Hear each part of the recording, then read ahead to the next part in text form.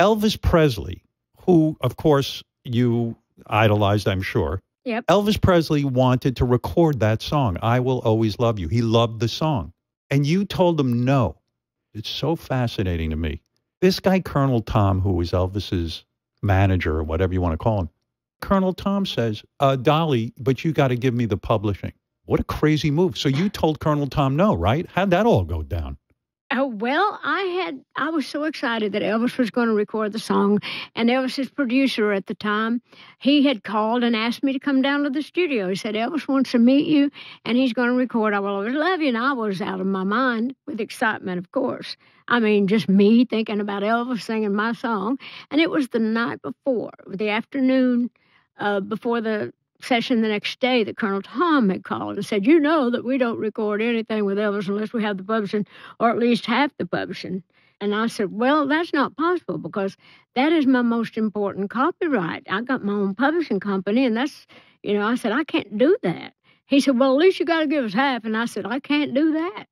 And so he said, well, then we can't record it. And of course, I cried all night about that. But it was only after Whitney recorded, I was so thankful that I had made that choice because I made a lot of money off of Whitney's. Oh, yeah. I can't even believe this story I heard about with Whitney. Is it true you heard it on the radio for the first time? I did. I was coming home from my office from downtown on Music Row to my home in Brentwood, and I was driving at the time. I had my Cadillac. It's just like a dog, hearing a whistle. I was saying, what? It's like it was ringing some sort of a bell, but it didn't dawn on me. By the time I realized it, she was ready to go into the chorus, and then when she started that, I almost wrecked. Honest to God, had to pull over to the side at a Walgreens, there in Brentwood, where the Walgreens is now, and to listen to the rest of it, and it was the most overwhelming sensation because I couldn't believe my little country sad song, could even be done like that. But to hear it like that, and it was just overwhelming. That was one of the greatest experiences I've ever had in my entire life. That's the Whitney Houston version, okay?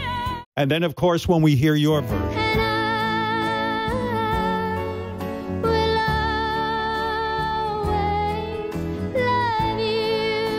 Unbelievably, one of the greatest love songs of all time.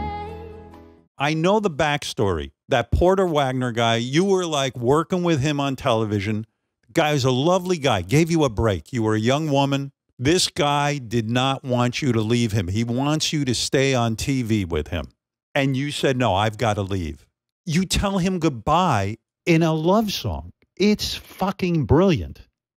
Well, thank you. Well, there's a lot more to that story. Porter and I were, we were like oil and water. We loved each other. It was like one of those love-hate relationships.